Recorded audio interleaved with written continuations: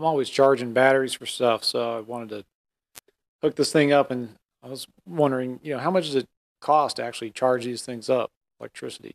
Um, so anyway, I've got this basic Radio Shack charger that probably everybody has one similar to this. So I just had these 4 nickel metal hydride batteries I was going to put in. First thing, when I plugged it in with nothing in, it was drawing 1.7 watts. So I thought, okay, that's interesting.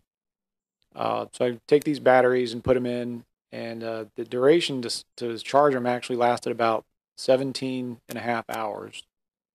And again, these are nickel metal hydride, and that's actually the recommended or suggested time on the charger. I think it says 14 to 18-hour cycle, trickle cycle type of thing. So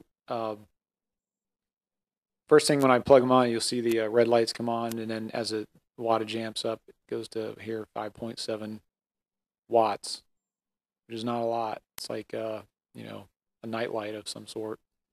And I guess it varies during the cycle because there was a high-low indicated. You'll see later. And at the end here, when it stops charging, but they're still in there, it's drawing 1.5 watts. And then I take them all out, it drops down to 1.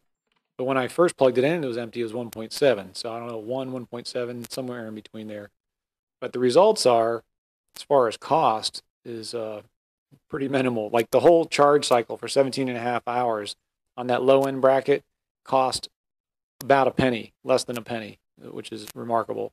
And if you're in that higher bracket of usage, it's a whole penny and a half roughly. So the moral of the story is, charging costs almost nothing. And even if it's empty and plugged in, if you just leave it plugged in forever and don't have batteries in there, it'll cost you on the low end less than $2 a year.